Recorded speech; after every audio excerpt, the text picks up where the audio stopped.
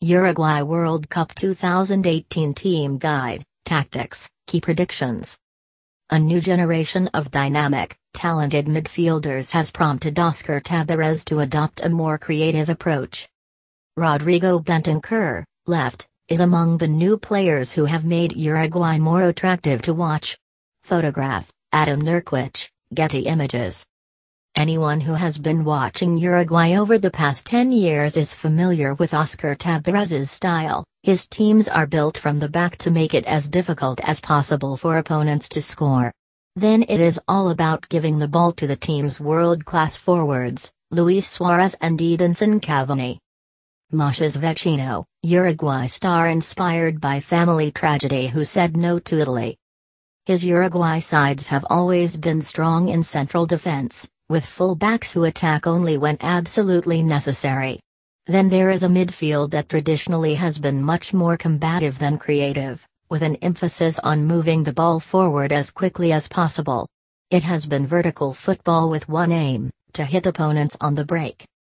Until now Uruguay have not needed to be much more than firm in defense and dangerous in attack, but then something happened. The team, together for so long, needed renewing, especially in midfield. And this changing of the guard has happened much more quickly than anyone thought possible. With the new players, a new style arrived. The emergence of players such as Federico Valverde, Deportivo La Coruña on loan from Real Madrid, Rodrigo Bentancur, Juventus, Hernandez, Boca Juniors, and Mach's Vecino, Internacional, forced Tabárez to change his approach. In the end, with these dynamic and talented players, the transformation of Uruguay's game plan was almost inevitable. For a long time Tabárez had said that Uruguay did not have the players to adopt a European style, physical as well as creative.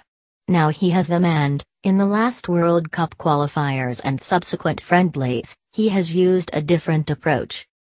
The defense remains the same, with Diego Godin and José María Giménez being that rare combination at a World Cup, a pair who play together week in, week out, for Atletico Madrid. To the left, the hope is that Martin Cáceres, Verona, will arrive in good shape after 2 injury-hit seasons, and on the right there will be a battle between the experienced Maximiliano Pereira, Porto, and the young Guillermo Varela, Peñarol, to be in the 11th. It is in midfield where the real change has happened. Vecino is a guaranteed starter after a superb season with Inter, but then there is a question of whether Bentancur or Valverde will accompany him. Both prefer to go forward and create rather than carry out defensive duties, but they have developed from playing in Italy and Spain respectively.